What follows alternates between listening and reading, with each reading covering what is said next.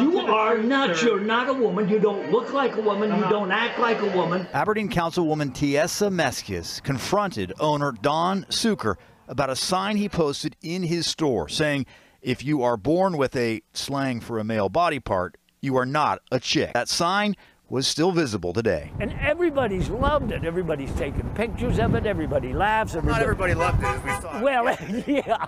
And some people think it's hurtful. Well, he told us that this hurt. But here's the thing. I don't give a about feelings anymore. What he wrote there was so demeaning and so dismissive of who I am and who any trans woman is. I'm 70, I'm 8. I went to Vietnam to fight for all this. Do you think I care about some feelings? Absolutely not.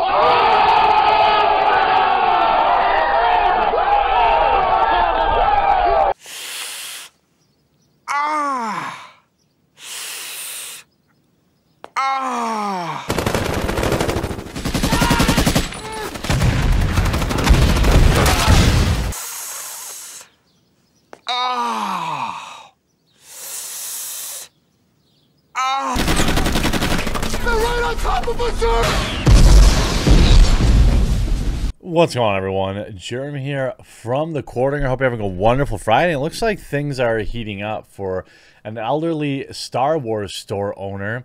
As more details have come forth, it would appear that this customer was in fact a city council member coordinating this to harass a Star Wars shop owner. Shop owners having none of it. Clearly a planned attack by a radical city council member. On top of that, now the super soldiers of Antiva are going to ascend upon this man's shop. I worry for him. I worry about his safety. I worry about his future, his mental health, his family, because we see how this stuff goes. This is a coordinated attack on an elderly man for internet clout. I don't think this makes the trans community look good. I don't think this does literally anything good for the trans community. So what you have, in my opinion, is a transgender city council member who's actively sabotaging the trans community. Here we have a nice collection of tweets assembled by Yo Boy Data Racer. Trans rights activists have already scheduled a, quote, protest this Saturday. They doxed the store owner and encouraging, quote, creative acts of resistance. The sign may be offensive, but city council members encouraging property damage is vile. You could see this troll account, too, talking about how they used to work for him, and they're making up stories that he touched his employees and all this stuff. Never happened.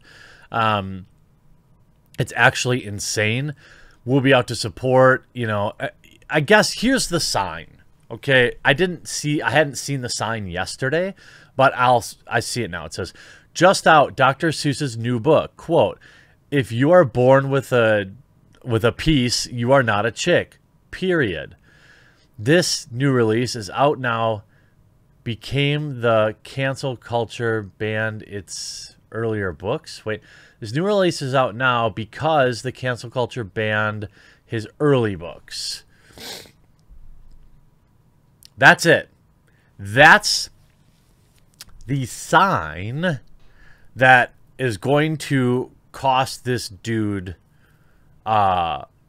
his business and livelihood. And maybe worse. I am genuinely concerned.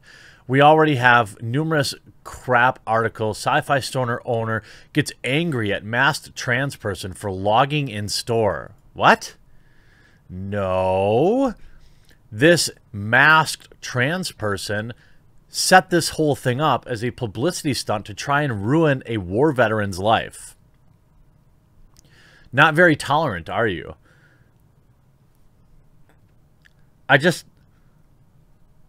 What good does this do your community?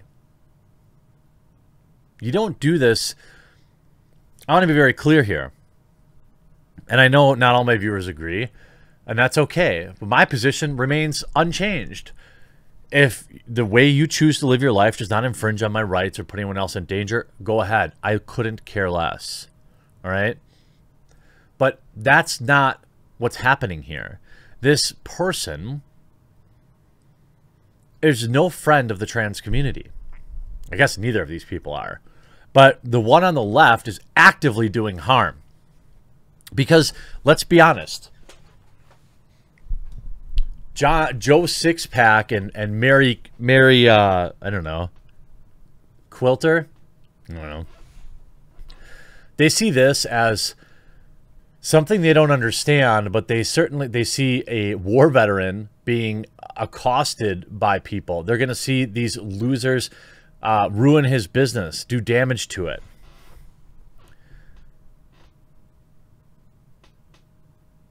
Now, again, nothing about this is good. And now we have local news picking it up. Transgender city councilman confronts Aberdeen store owner over a controversial sign.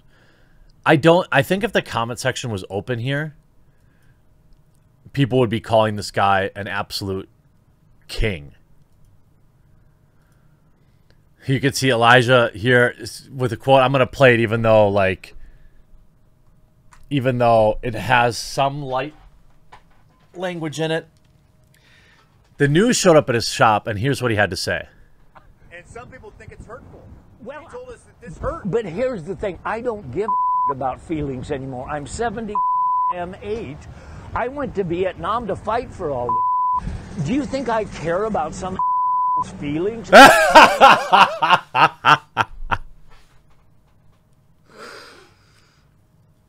love it. I love it. Now, of course, everybody in the media is framing this. You know, Meskis accused the guy of being a bigot and posted cell phone video of her confronting him inside the store on Wednesday. In a video in which Zucker asked her to leave, she did, but the two continued yelling at each other outside. Yeah. Except now we have, here you can see Annie No posting, an elderly business owner in Aberdeen, Washington was confronted by a trans councilwoman over the sign that she found offensive. She and Antifa group have announced a, quote, direct action outside the shop on the 7th of August, that's tomorrow, at 10 a.m. Aberdeen, Washington council member, you can see here, formerly known as whatever, I'm not going to dead name people, and Antifa group have announced a direct action at the Star Wars shop to oppose the 78-year-old man who told her to her face that she's not a woman. Now, I would never, give him a ring, stop by, let him know what you think of his actions, let Google know, Yelp, TripAdvisor. Let's actually check in on that. I want to check in on that. It's,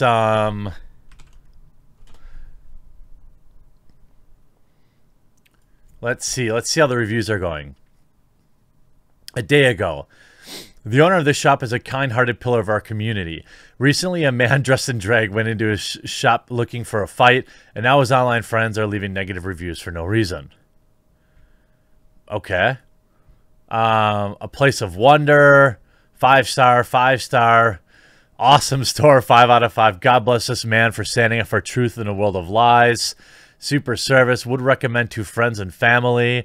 Cool little shop for all things Star Wars. These are he's actually getting positively review brigaded.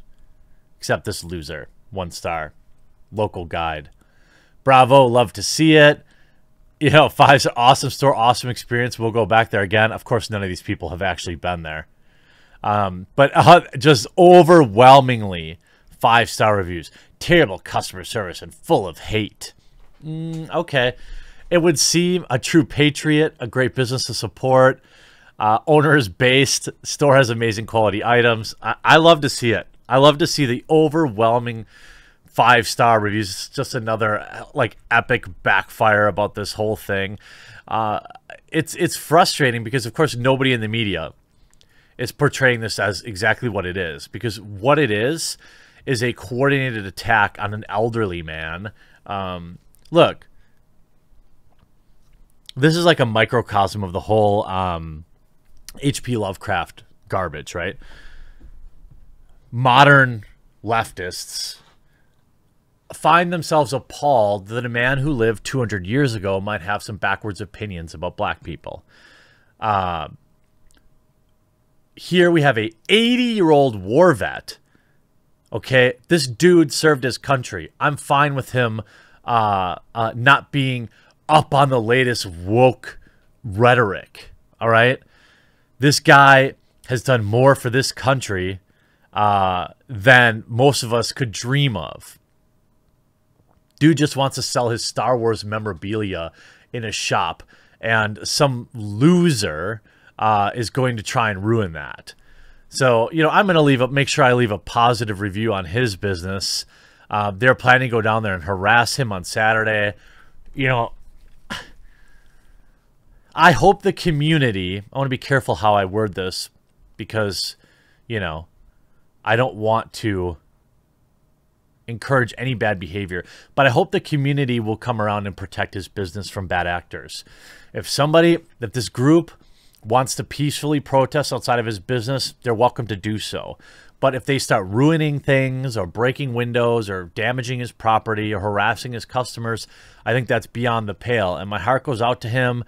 You know, he may have some old-timey opinions when we look at it through the modern lens, but the dude is 90 years old, all right? Like, give it a rest, all right? He's not hurting anybody.